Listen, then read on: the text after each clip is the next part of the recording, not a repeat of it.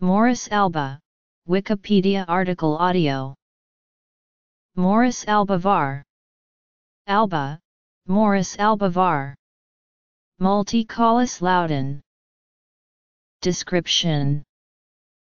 Taxonomy. Cultivation. Uses. Medical uses. Other uses. Gallery. Morus alba, known as white mulberry, is a fast-growing, small to medium-sized mulberry tree which grows to 10-20 m tall. It is generally a short-lived tree with a lifespan comparable to that of humans, although there are some specimens known to be over 250 years old. The species is native to northern China, and is widely cultivated and naturalized elsewhere. The white mulberry is widely cultivated to feed the silkworms employed in the commercial production of silk. It is also notable for the rapid release of its pollen, which is launched at over half the speed of sound. On young, vigorous shoots, the leaves may be up to 30 centimeters long, and deeply and intricately lobed, with the lobes rounded. On older trees, the leaves are generally 5-15 cm long, unlobed, cordate at the base and rounded to acuminate at the tip, and serrated on the margins. The trees are generally deciduous in temperate regions, but trees grown in tropical regions can be evergreen. The flowers are single-sex catkins. Male catkins are 2-3.5 cm long, and female catkins 1-2 cm long. Male and female flowers are usually on separate trees, although they may occur on the same tree. The fruit is 1-2.5 cm long. In the species in the wild it is deep purple, but in many cultivated plants it varies from white to pink. It is sweet but bland, unlike the more intense flavor of the red mulberry and black mulberry. The seeds are widely dispersed in the droppings of birds that eat the fruit. The white mulberry is scientifically notable for the rapid plant movement involved in pollen release from its catkins. The stamens act as catapults, releasing stored elastic energy in just 25 s. The resulting movement is approximately 350 miles per hour, over half the speed of sound, making it the fastest known movement in the plant kingdom. Two varieties of Morus alba are recognized. Cultivation of white mulberry for silkworms began over 4,000 years ago in China. In 2002, 6,260 kilometers of land were devoted to the species in China. The species is now extensively planted and widely naturalized throughout the warm temperate world. It has been grown widely from Indian subcontinent west through Afghanistan and Iran to southern Europe for over 1,000 years for leaves to feed silkworms.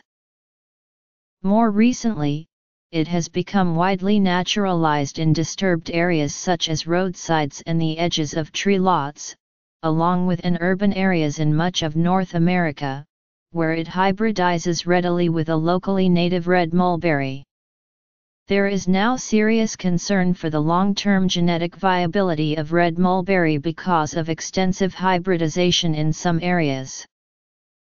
White mulberry leaves are the preferred feedstock for silkworms, and are also cut for food for livestock in areas where dry seasons restrict the availability of ground vegetation. The leaves are prepared as tea in Korea. The fruit are also eaten, often dried, or made into wine. In traditional Chinese medicine, the fruit is used to treat prematurely gray hair, to tonify the blood, and treat constipation and diabetes.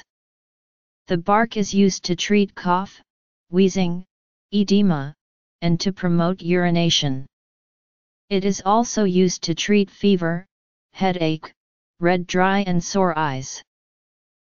For landscaping, a fruitless mulberry was developed from a clone for use in the production of silk in the U.S.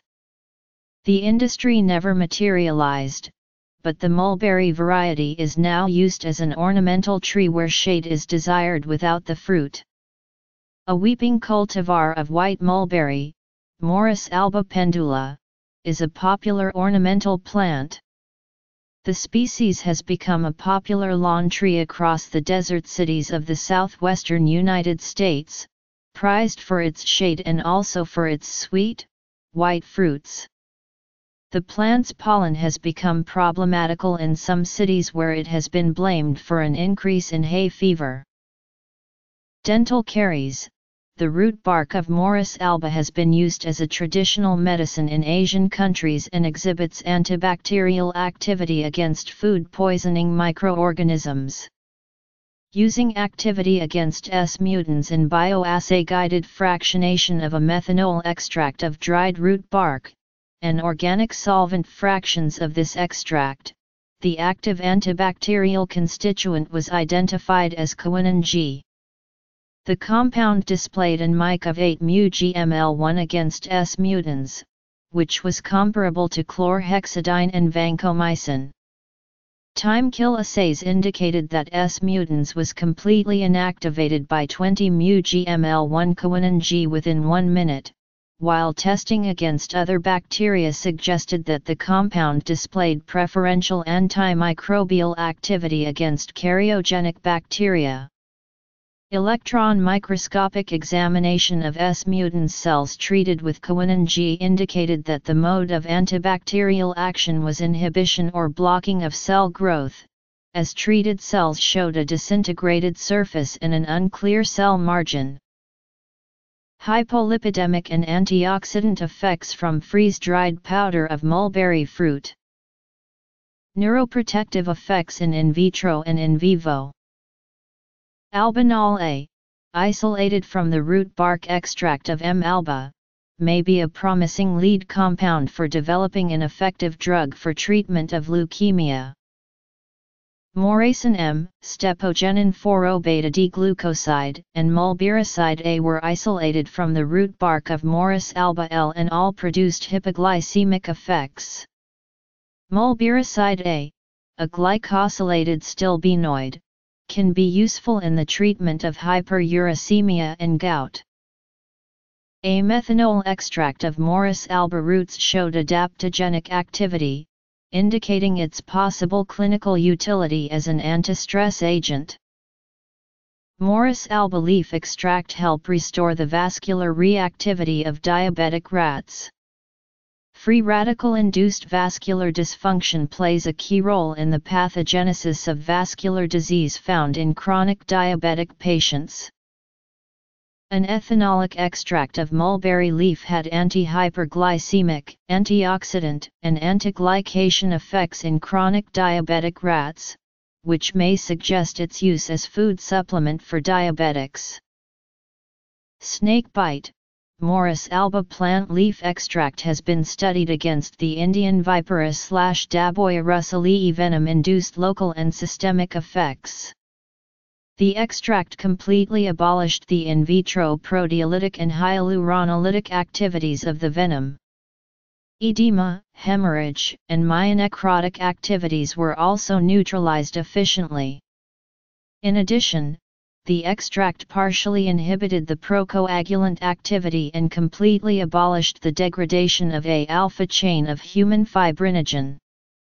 Thus, the extract possesses potent anti-snake venom property, especially against the local and systemic effects of Daboia russellii venom. Leaves and fruit. Fruitless mulberry trees. Pennsylvania State Champion Morus alba at Longwood Gardens. Leaves and flowers in the spring. Data related to Morus alba at Wikispecies. Morus alba var. Alba, Morus alba var. Multicaulis.